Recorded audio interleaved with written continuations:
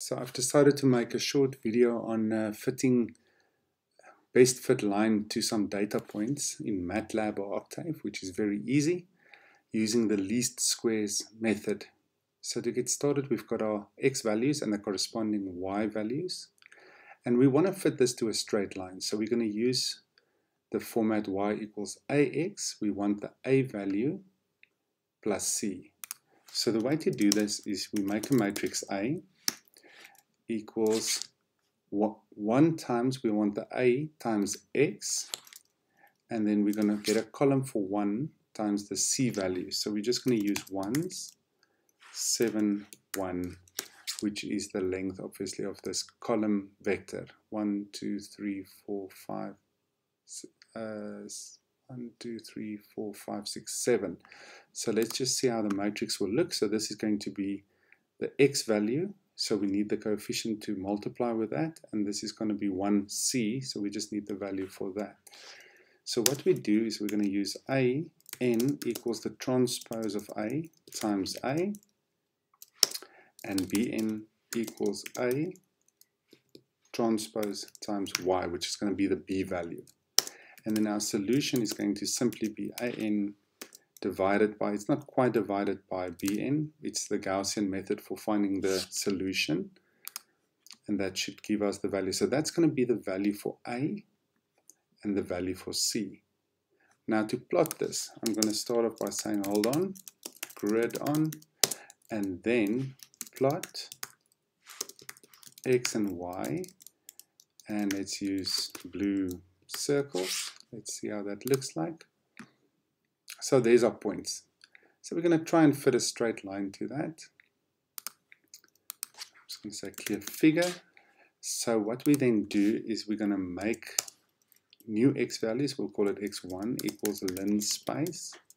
We'll take it from 1 to 10 to cover the data's range. And y1 equals, so that's going to be a, which in this case is the solution xn's first value, times x1. I'm going to use these values to draw the line and not these ones, plus xn2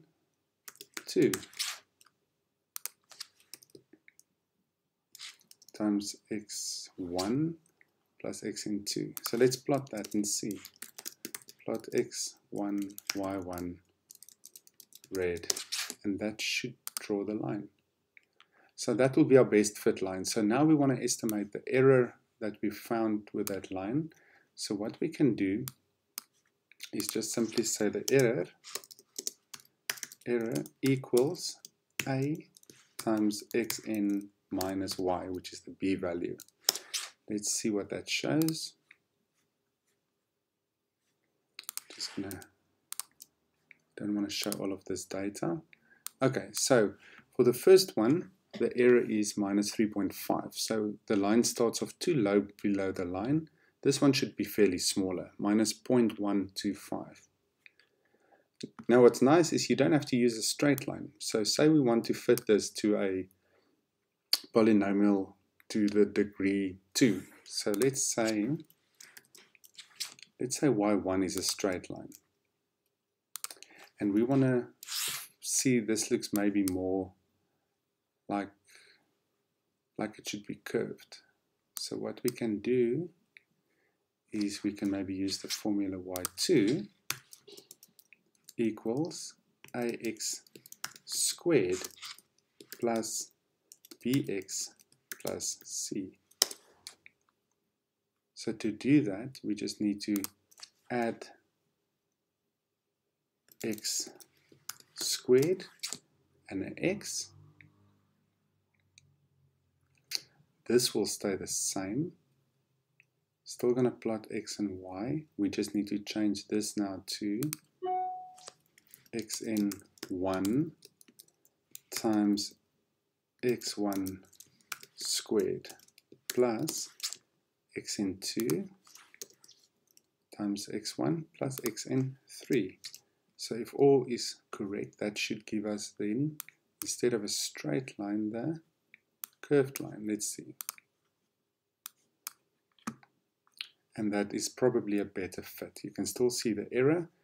If you want to see the length of the error vector, you can just say error 1 equals the norm of error.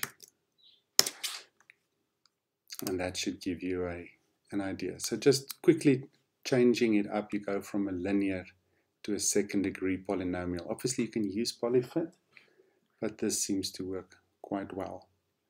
Now what if you've got a different, like a trigonometric function that you want to fit? You can use exactly the same way. So what I'm going to do is I'm going to change these values up. Let's make this x equals 1.23, 1.98, 2.27, 3, 4.01, 5.64. We want to transpose this to make it a column vector. Okay, and y, we're going to change the values to 1.89. Let me just put brackets there. 1.89, 0.97, 1.4, 1.296, for instance. Let's just see if it's the same amount.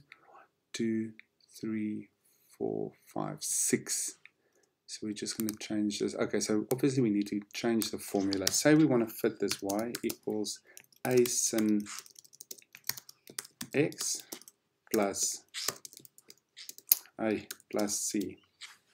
So now we need to change these ones to sin x and the ones to 6, because there's 6 values. 1, 2, 3, 4, 5, 6. Let me just push this one forward, it's more obvious.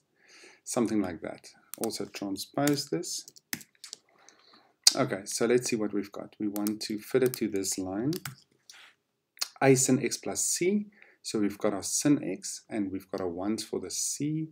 This is going to all stay the same. The linspace will just change for this range from maybe 1 to 6. And then obviously the formula at the bottom we need to change to our new formula. We want to have xn1, which is going to be the a value, times sin x1 plus xn2, which is our c value. So if all is correct, this should actually be plotting our curve. So you can see there's a nice sine curve going through this. It doesn't oscillate through 0 because we've got our c value. You can work out your error, and it's as easy as that to fit a line using the least squares method with Matlab, and you can use exactly the same program for Octave.